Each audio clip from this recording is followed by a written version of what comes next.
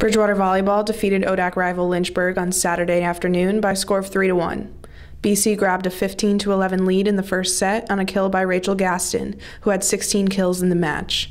BC grabbed a 20-17 advantage late in the second set on 3 consecutive errors by Lynchburg and were able to hold out for a 25-24 win after another error by the Hornets.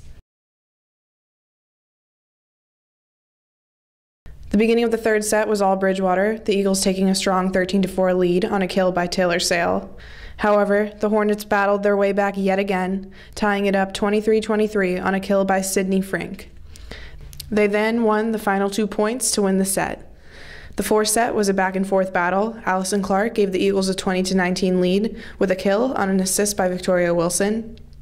After athletic plays by Wilson and Jenna Hamra to keep the ball in play, Bridgewater stole another point from the visiting Hornets to take a 2-point lead and would eventually go on to win the set 25-20 and take the match.